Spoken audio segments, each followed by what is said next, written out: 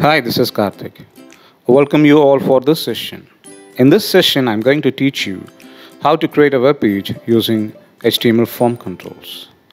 Once again, I repeat the topic, how to create a web page using HTML form controls. We are going to use a notepad to create a web page. Now, how to open a notepad? Go to search box and type notepad, where you can find the notepad icon. Double-click the icon in order to open it. HTML code starts with HTML tags. We have HTML opening tag and HTML closing tag. The HTML tag represents the root of an HTML document. The head tag provides metadata information about a web page. The title tag is used to provide the title for a web page. Most of the HTML tags comes in pair. The body tag is a container where we are going to type all our HTML codes. In order to use the HTML form controls, we must use the form tag. H1 tag is used to provide the biggest heading, where H6 tag is used to provide the smallest heading. HTML code to use the text box is input type equal to text box. The text box is used to provide single line data. The HTML code to use email is input type equal to email. It is used to validate an email ID, where BR stands for break reader and it's used to create a new line. Input type equal to password, which hides the user data in a form of dots. Radio buttons are used to select a single value from multiple values. The HTML code is input type equal to radio. It allows you to select a single value from multiple values. For example, here we have the option gender. User can select either male or female.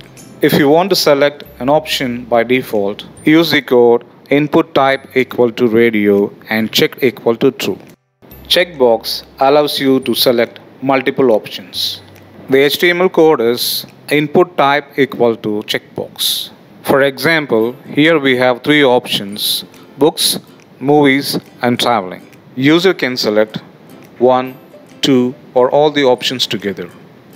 The control drop-down is used to list multiple values, and it allows you to select a single value from the list.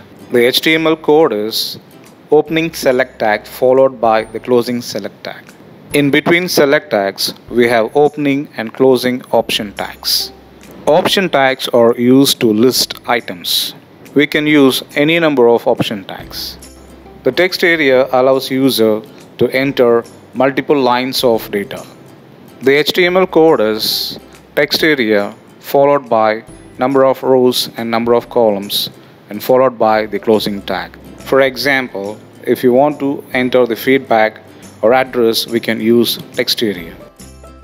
The submit button is used to submit the user data, but we need to write a program, or we should call a script. The HTML code is input type equal to submit. The reset button allows user to reset all HTML controls to the default values. The next step is to save the Word document. Go to File and click on Save As. It will open the Save dialog box.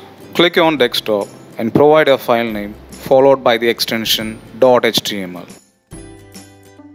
Go to the option Save As Type and select all files and click the button Save and close the notepad. Now we saved the notepad as a web page. Double click the web page in order to open it. Now we can see this web page consists of text box, email, password, radio buttons, checkbox, drop down, text area, submit and reset buttons, where text box is used to enter a single line of data. The email is used to validate email address.